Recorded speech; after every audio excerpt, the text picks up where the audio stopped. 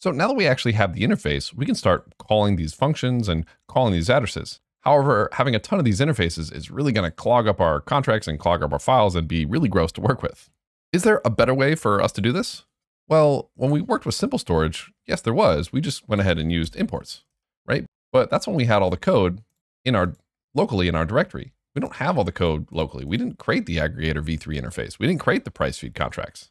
So can we do something like import simplestorage.sol, but with a contract outside of our project? Well, again, we could copy paste it to its own file and import aggregator v3 aggregator v3 interface.sol. And of course, we're going to use this named import syntax because we're awesome developers. We could copy paste it like this and do exactly what we did before. We could create a new file called aggregator v3 interface, paste the code in there, or we could actually import directly from GitHub. If we go back to the documentation associated with using data feeds, we scroll down to using data feeds here, scroll down, we see at the top, they do this import like this, import at Chainlink/contracts, src, blah, blah, blah.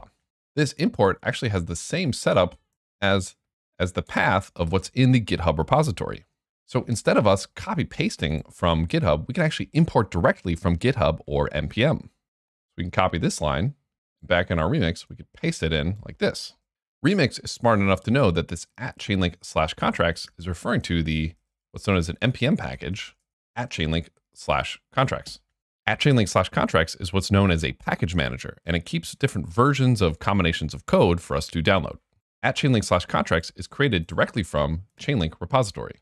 Remix downloads all this code from NPM, which is created from the GitHub. So it essentially downloads it from the GitHub. So us doing this import like this is the same as it's just copy pasting the entire interface at the top of our contract.